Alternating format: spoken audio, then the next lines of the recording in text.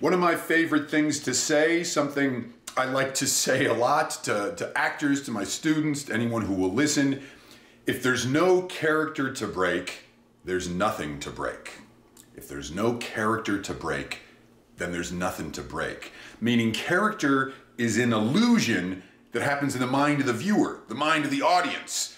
You, the actor, cannot believe you're the character. And in reality, the character doesn't exist. It's words on a page. Acting is a magic trick. Auditioning is a magic trick. You don't have to believe you're a character.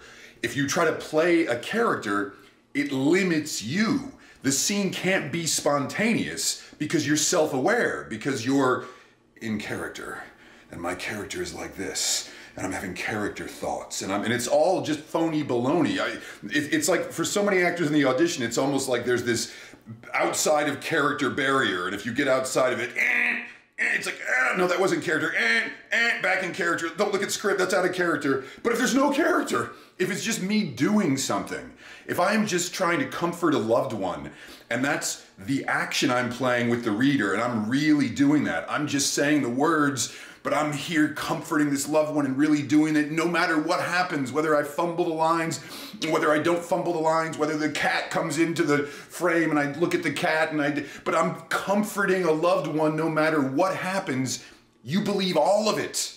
The viewer believes everything because I'm not lying. I'm not trying to pretend I'm someone else. It's just me going after something, and I happen to be saying these words that were written by somebody, but I ain't paying attention to the words.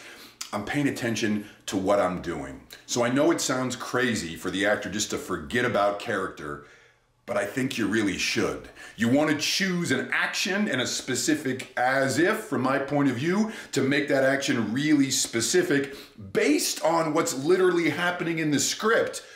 But once you understand what's literally happening in the script and you have a bead on the author, the producer's intent, then let go of character and find something for you to do that is in line with what's literally going on.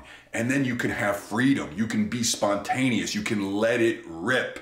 If there's no character to break, then there's nothing to break.